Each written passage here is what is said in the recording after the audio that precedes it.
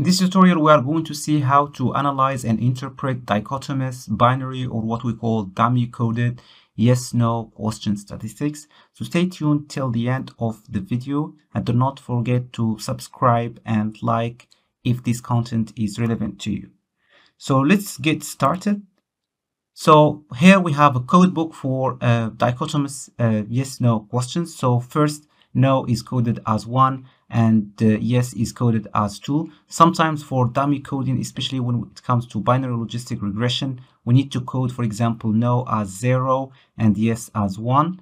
So this is another way that we call dummy coded. We are going to see how we can interpret this and the other one.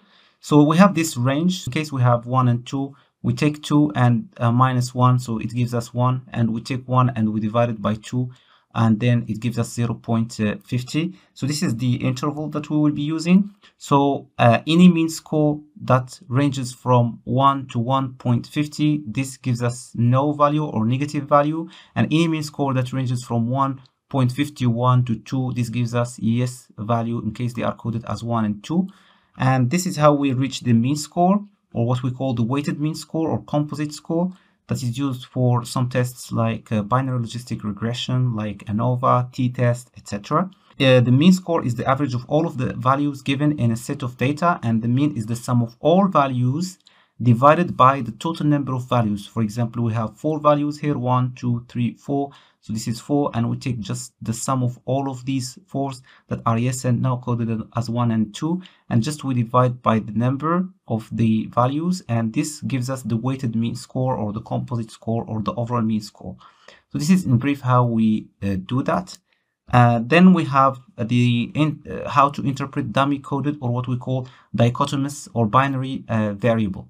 So in case we have the no and yes coded as 0 for no and 1 as yes, we have this range. So we take just again 1 divided by 2, it gives us this interval of 0.50, and then we keep starting with the lowest value or the lower limit, which is 0, and then we add 0.50 here. So from 0 to 0.50, this gives us no, and from 0.51 to 1, this gives us yes. And this table will illustrate this dichotomous or binary mean score in case they are coded as 1 and 2. So here we have this interval, which means negative, and this one, which means positive. This means that if you find some values from 1.50 to 2, this means that the majority of the respondents are showing, let's say, positive rating of some statements, or they have positive attitudes, or let's say they are in favor of certain option. So they rate yes more than no. So this is like what this means. Then we have the binary dummy coded variable. So here we have 0 and 1, and this is the interval again, and these are the verbal interpretations, negative and positive, depending on the range. So this is in brief how we do the coding. Now we move to a practical example using spaces. On spaces, we have the variables or the questions or the items on this row, and then we have the respondents or the cases on this column. So here, for example, respondent 1 said yes, so it's going to be coded as 2. The respondent 2 said no, it's coded as 1. And then respondent 3 said, for example, a yes is coded as 2. Suppose that this item here is coded as binary from 0 and 1. So in case respondent 1 says, for example, yes, it's going to be coded as 1. In case respondent 2 said, for example, no, this is going to be coded as 0. And in case respondent 3 said, yes, this is going to be coded as 1. So this is like how we do the coding, and I just go back here to the variable view, and I will just give them the labels. For example, variable 1 is coded as, for example, 1 meaning no, and the plus sign, and the 2 meaning yes, and then click OK.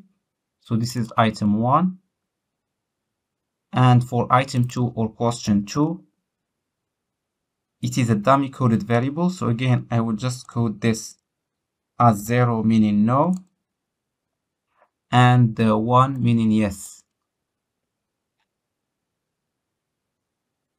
So this is how we do the coding. We click OK. And now I want to analyze this. I can analyze them using the mean score according to the ranges I told you about, or using frequencies and percentages, especially if we have other options like, I don't know, that will be 3-point Likert scale, in which case I advise you to see the other video on how to interpret 3-point Likert scale. So anyways, let's just do the analysis. We go to Analyze, then Descriptive Statistics, then Frequencies, and I will just move these two variables here. And then I go to Statistics. I will choose the mean and the standard deviation and click Continue. And here I keep Display Frequency Tables and click OK. And here is the mean and standard deviation. You see the mean for question 1 is 1.66. And the mean for question 2 it's 0.66.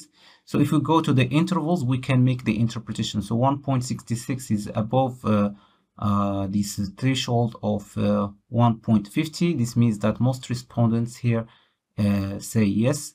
And 0.66 again is above the threshold of 0.50. This means that most respondents say yes. And if we see the frequencies, we can validate this. For example, most respondents say yes, 2 respondents out of 3, and this is 66%. And the same here, because these are the same numbers. Here you could see also the frequencies and percentages at the same time. So this is in brief how you can analyze and interpret dichotomous, binary, or what we call dummy coded variables. If you have questions or remarks, do not hesitate to post them below, and see you soon. Bye for now.